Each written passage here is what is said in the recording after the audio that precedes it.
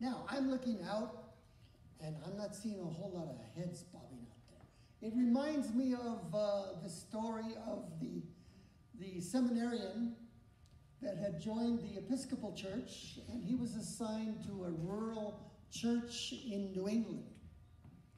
And he went out there, and he prepared for this first sermon in that church, and he did his due duty, and he did a good job. And he got there Sunday morning and got up in the pulpit, and he looked out, and there was one dairy farmer in the church. He thought, well, what am I going to do? He thought, I'm prepared.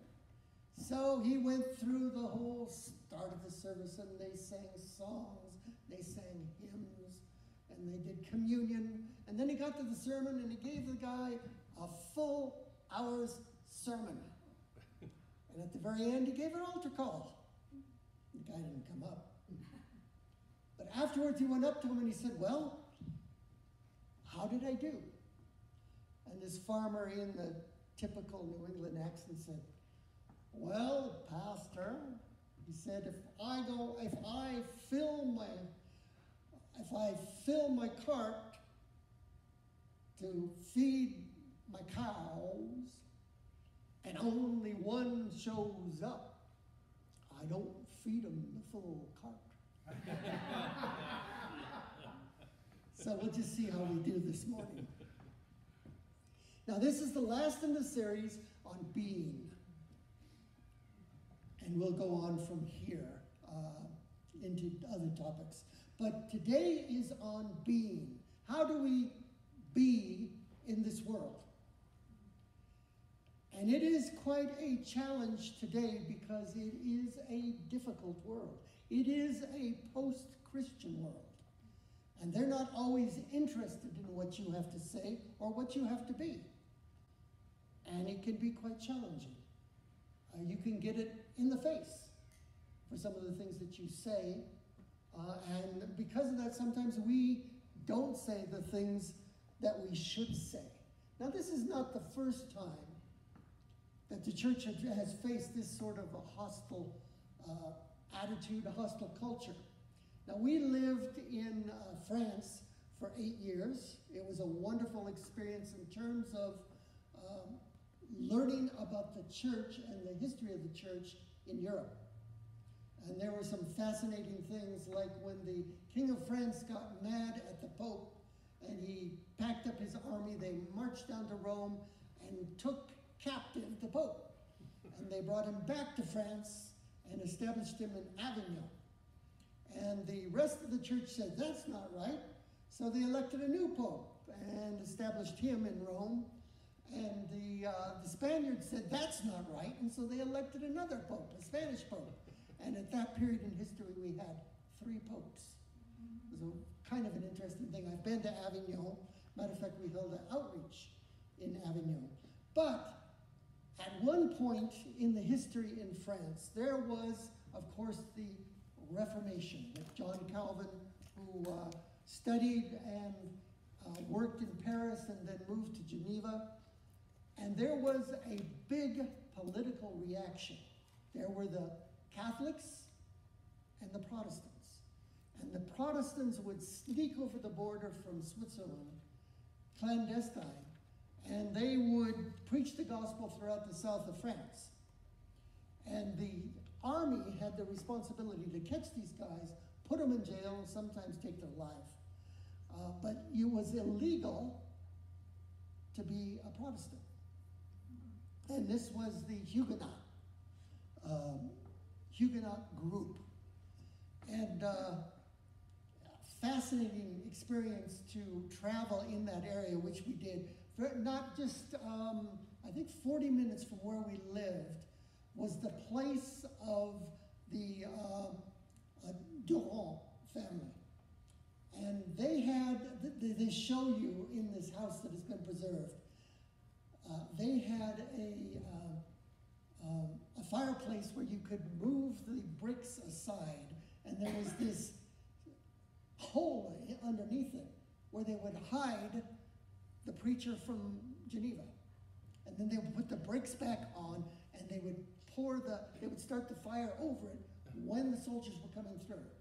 And the question, of course, was, I wonder if that affected his preaching on hellfire.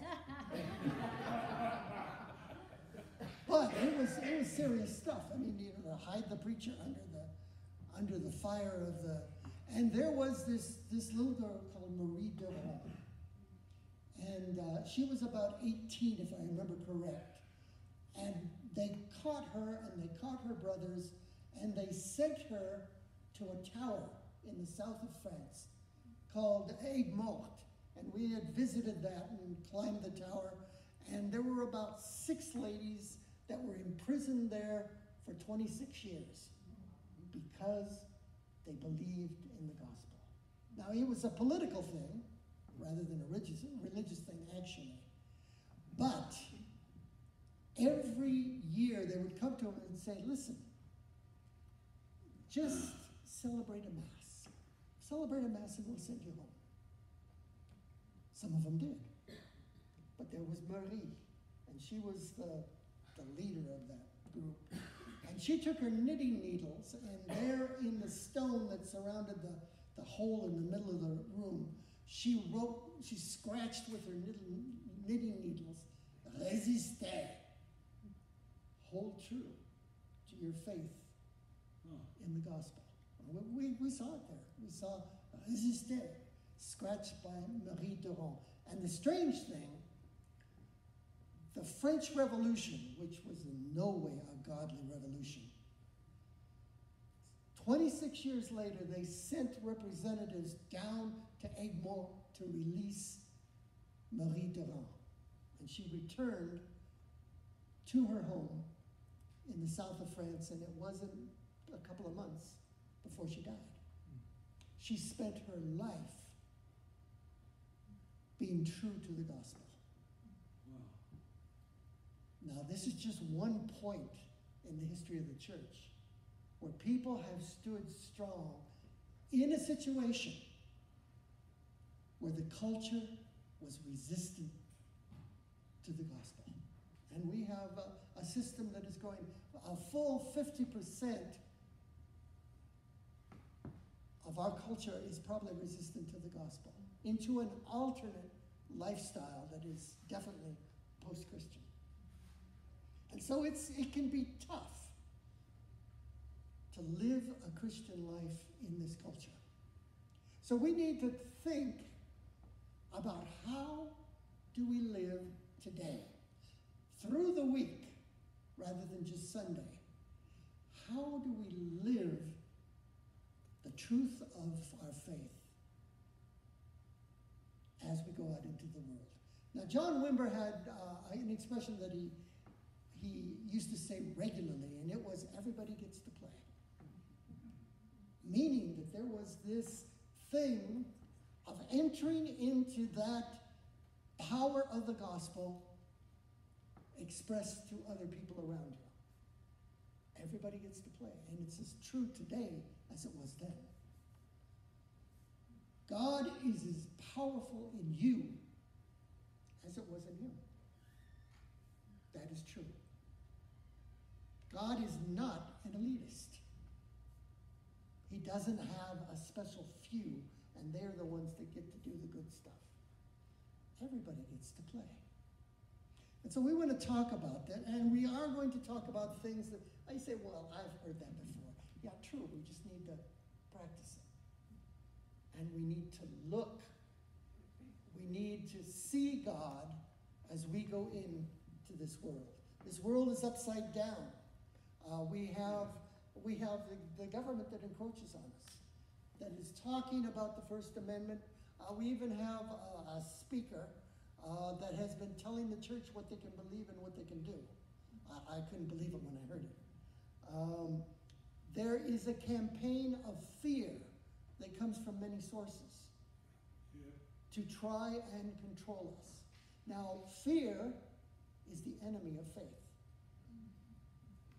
And in 1 Corinthians chapter 4, it says that perfect love casts out all fear. We have nothing to fear. Now, if you do, there's no guilt to it. But you have to come and deal with the reality that you have nothing to fear. In my life, I've looked down the barrel of an M1 during a revolution. I looked down the barrel of an M1 carbine. The guy didn't pull the trigger. Nobody shot me.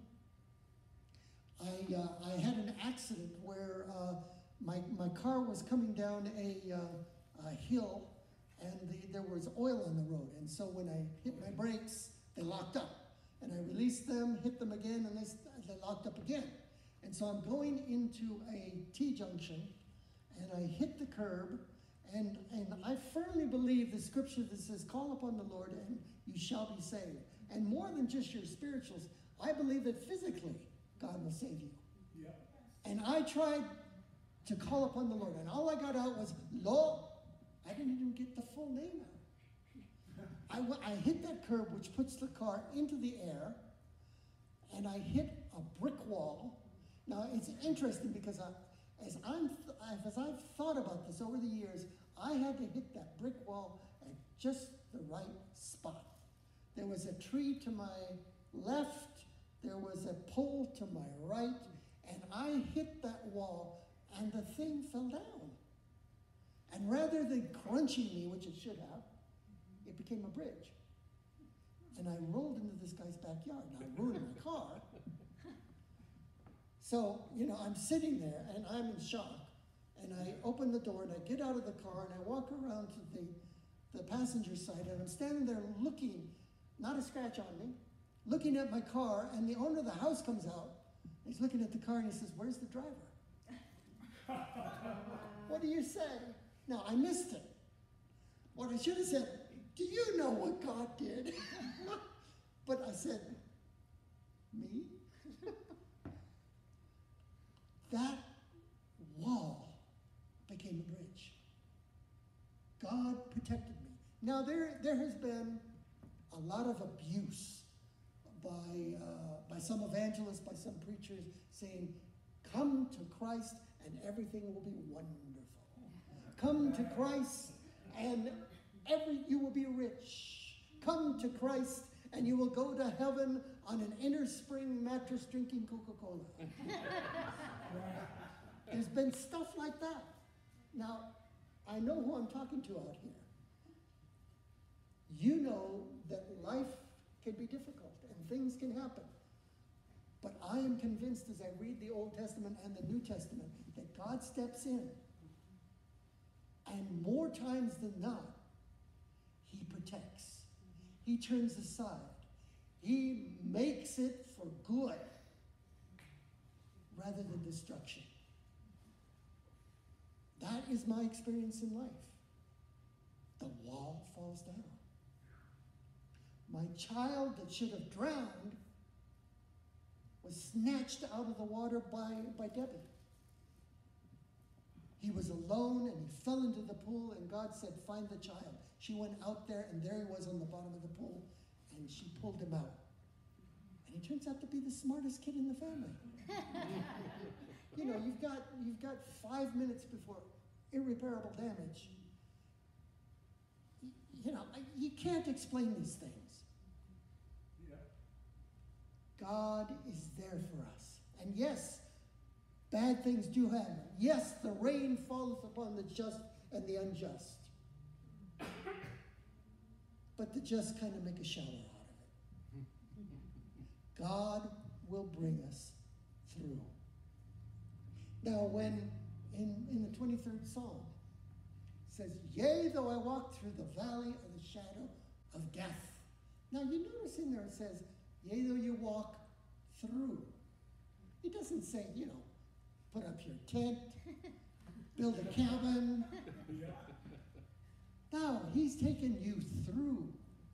God will bring you through the difficult parts.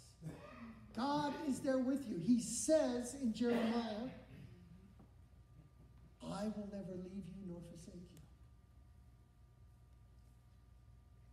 It's the truth. He is there in the worst moments.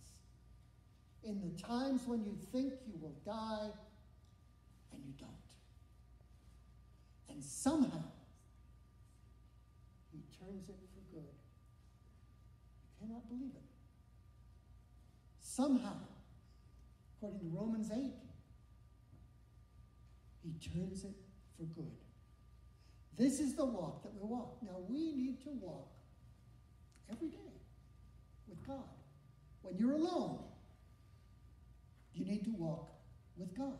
Now, most of us get caught up with what's going on our computer, what's on the television, what that thing that I need to do on the car, et cetera, et cetera, et cetera. But we need to walk with God every day, and it starts with prayer.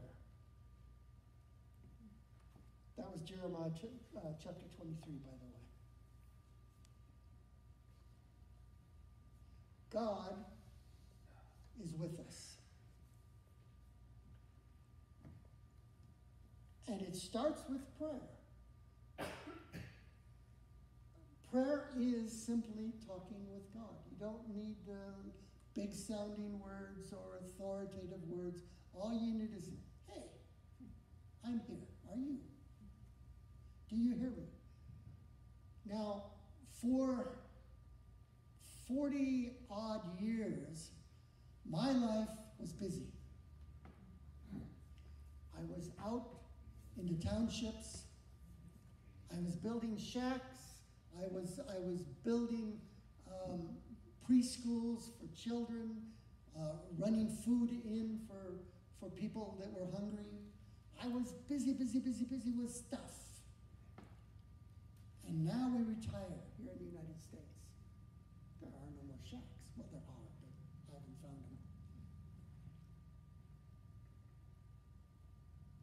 And my ministry changes. And now I find that my ministry is often prayer. Now, a lot of you have the same experience that I do. You have trouble sleeping at night. Pain wakes you up, thoughts wake you up, and I found that I often wake up at 3 a.m. It's crazy, 3 a.m. And so I was working with the Chinese church on the other side of town. And they said, well, listen, we're going to do this is 2019, they said, we're going to do a prayer vigil. What time would you like? I said, hey, I'm up at 3 a.m. And they said, great. And so I started praying at 3 a.m. and I've been praying at 3 a.m. ever since. Not only that, but God makes me up at 3 a.m. I wake up, I look over at the clock, 3 a.m. I don't know how that works. But we pray at 3 a.m. And in the scripture, it talks about the night watchman. Now, here's what the night watchman was. When you had a town, back in the time of David, etc., it had a wall, and they assigned a night watchman to watch all night long. His job was to watch out for the bad guys. An invading army, thieves, things like that. And he would watch and he'd call up, 3 a.m., all is well, etc., etc. I think God is calling some of us to be night watchmen. If you're going to wake up at 3 a.m. anyway, you might as well start praying about things as the Lord leads you. God wants us to pray. And 3 a.m. is a nice time, actually. Just don't wake up your wife. Prayer is mighty. There are things that I've been praying about for a long time, and suddenly I discover God has answered that prayer. And I think, wow, isn't that wonderful? God answers prayer. Now, I do not have the gift of intercession. I know what that gift is. I've been protected by it many times as a missionary. But we all have the right and the pleasure of praying. And you can pray at all situations. If you drive in Colorado Springs, you better start praying. Especially when somebody cuts off 3 lanes to make a left-hand turn, you better start praying. We need prayer. We need prayer for our nation. We need prayer for our city.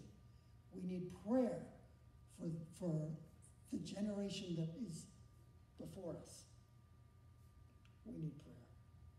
Now, another thing that we need in being today is the Word of God. This is the most amazing book that has ever been written. There is no book like it. It has, 66 authors? And yet the consistency of what you find, this was not written by man. They couldn't put it together. God inspired in 2 Timothy 4, it says that this book is God-breathed and is useful for all instruction, so that the man of God should know what he should do. 2 Timothy chapter 4. God-breathed. That is the Greek translation of the word inspired. God-breathed. There's something different about the Word of God. And when you read it, sometimes you go, I never saw that before. Wow. Look at what that means. Look at what that does.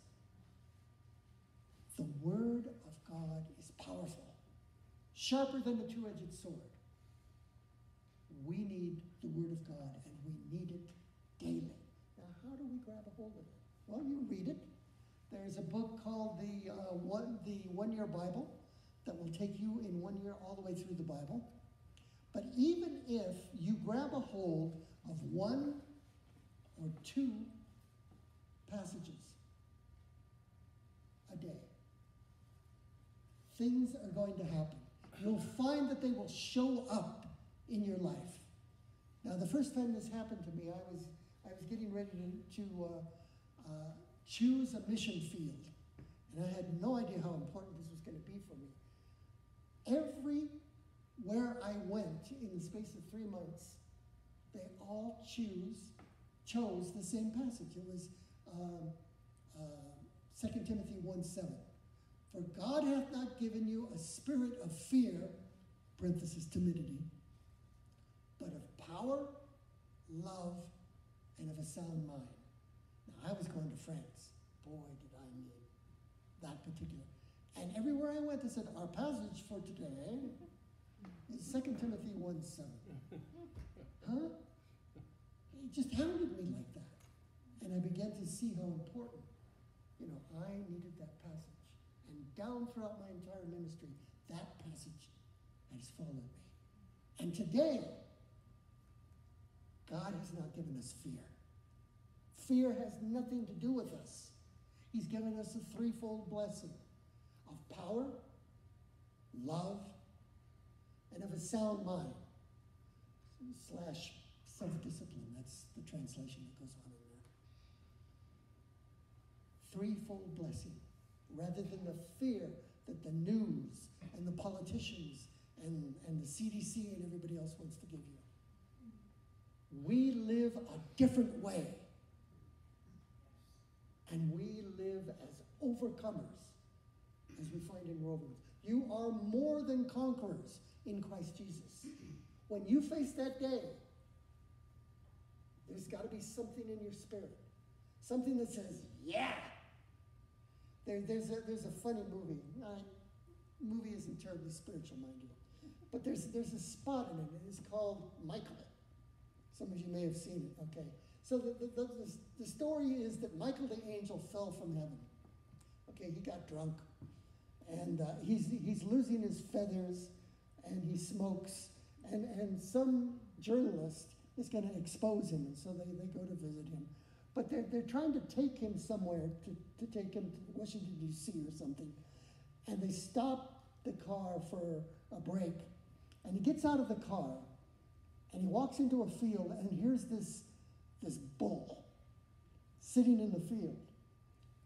And Michael looks up, and he sees this bull, and the bull sees him. And he gets this look on his face, and he says, battle! And the bull starts snorting. And Michael and the bull come charging together, and they go head to head. Knocks Michael flat on his back, and the bull goes all the way back over. And you look at Michael, and he's got this smile on his face. Because certain angels were meant for battle. Michael being chief. But it's just hysterical. You know, some of us were meant for battle too. Spiritual battle. Not all of us, but spiritual battle. I don't know why we went there, but we did. But the Word of God. Now, how do I get a hold of the Word of God? I memorize it. And one of the things we had to do in seminary was memorize certain scriptures. Like, for example, we memorized Ephesians 4:11 and 12, where it says, He, which means God, gave apostles, prophets, evangelists, pastor, teacher, which is one word. It says to equip the saints for ministry. And then here's the interesting thing. And then it's till we all grow up to the measure of the stature of the fullness in Christ. And when I was measuring it, Debbie and I came up with a rap. And it was, to the measure of the stature of the fullness of Christ. To the measure of the stature of the fullness of Christ. Now you can use things like this to grab on, and there'll be times in your life when you need that scripture. You can use rap. You can use song. Like we have, however we work this button, where do I point this thing? Point it up, point it down, point it.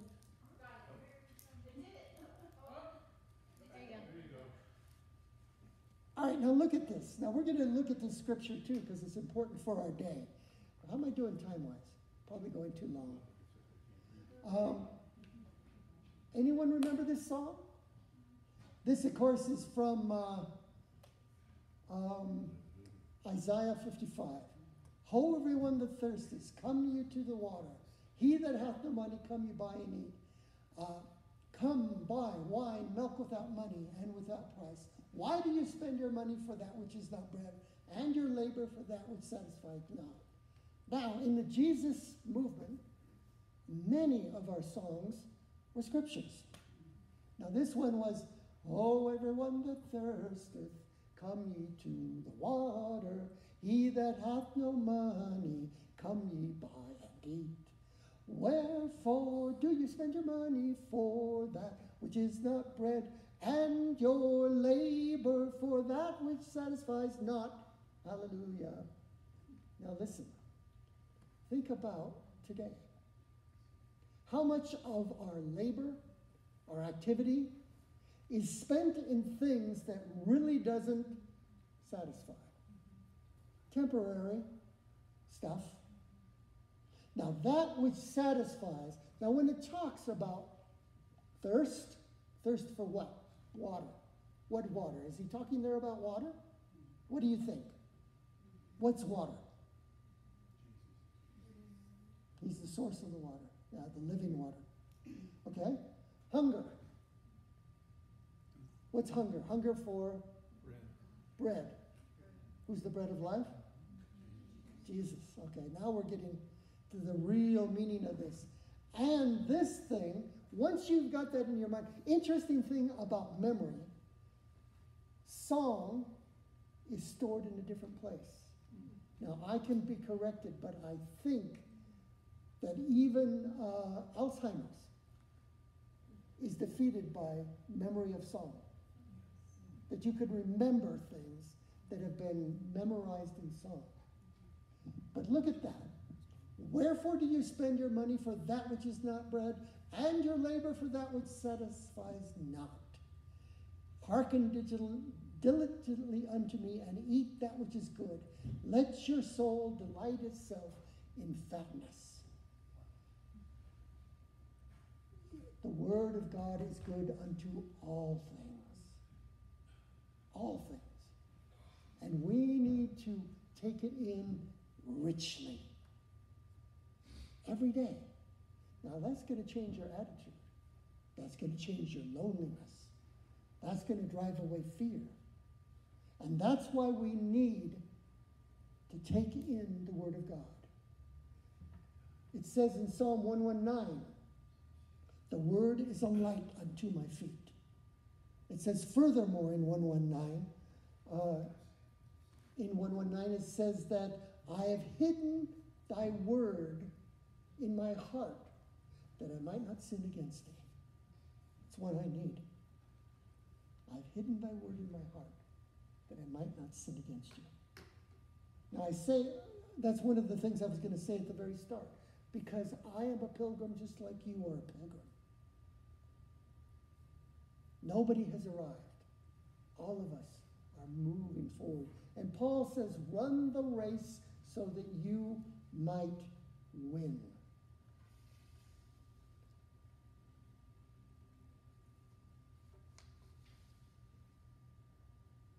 Okay, I've got a conundrum here. And the conundrum is there's a second verse, a second scripture that I put up here, and I forgot what it is. Ah, it is, Romans 2. Hold on a moment.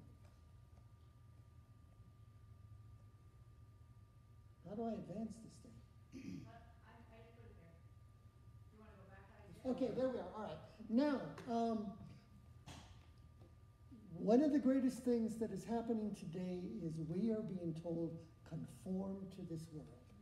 Conform to the philosophies. Conform to the perspectives, the way we look at humanity, the way we look at business, the way we look at the world. Conform to this world. We are not to conform to this world. The more that you study the scripture, we need to bathe ourselves in the scripture so that we express God's view, the life, the truth, the reality, the changing of things. And it comes from a knowledge of him that is found in the Word. We need that desperately, and we need it every day. It doesn't happen from one time on Sunday and maybe one Bible class on a weekday. We need the Word of God.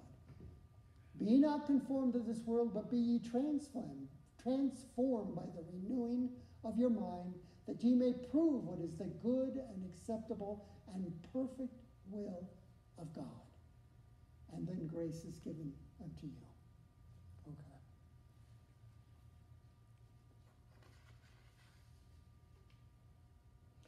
Now, what this ends up with, we need to be available to God. We need to say to God every day, okay, God, what do you got for me today? If you're going to do this stuff, you got to show up. You got to be willing. Now, I had a crazy experience last month. I was walking out of Safeway. I had been in Safeway getting groceries, and I noticed that there was this Mexican lady, and she kept looking in my cart. I thought, what in the world is this? But I didn't think much of it. And I got out into the parkway, and I'd loaded my stuff, and I took the cart and put it in the cart bin. And I was walking back to my car, and I walked by her car, and her passenger windows were rolled down, and she's going, hey, hey, hey. And so I turned around and came back, and she started telling me her story. And I noticed that her license plate was from Texas. And I suspect that she wasn't. I suspect that she was from Mexico. And she started telling me about, I've been trying to rent, and it's really expensive, and hotels are really expensive, and on and on and on and on. She said, what I really need is for some old man to take me to his property somewhere out on the... She was propositioning me. And I thought, what? I said, well, lady, I can't help you, but I can pray for you. And I stopped and I prayed for her. And then I think the Lord said, get out of there. And I did. He didn't have to say it twice. But here's the thing. I was able to pray for this lady and bless her in the name of Jesus. And then protect my safety by, getting out of there. But again, I was available. I put myself in harm's way. And I'm not saying, it was just there were many times when I just walked away. But in that situation, I was available. We, each one of us, need to be available for the situation that God puts us in. God has much that he wants to do in this world. And you are his secret spy. God wants to use you as his agent. And you're to do the stuff. You're to bless them. You're to call for healings. You're to be an ear to hear their problems. And you're to bring down the kingdom of God. Now, the final thing is daily we need to worship the Lord. God is worthy of worship every day of the week, not just on Sunday. And even at 3 a.m. I haven't woken Debbie up yet, I don't think. God is worthy of worship. That is the most wonderful thing in the world, to worship the living God. And we, anywhere, regularly, and we receive the joy of the Lord. It changes us. It heals us. In 1971, I was in Southern California. I had been attending a meeting at Calvary Chapel, Costa Mesa, and I was singing the song. I lived in Temple City, which is an hour away. I was singing the song, Why Does He Love Me So? Why did my Savior to Calvary go? Why does he love me so? As a young man, I had closed myself off to all emotion. That was the way of protecting myself from a very bad situation in my family. And so I could not feel. And as I was singing this on the freeway, God broke me wide open. And I began to weep. I wept so badly that I couldn't drive. And I had to pull over to the side of the road. And God healed me, healed my emotions. From that point on, I could feel. And I could feel for people that were in need. Because in worship, God healed me. We need worship. And we must do it. And we're going to stop there, because otherwise we're going to go a long time.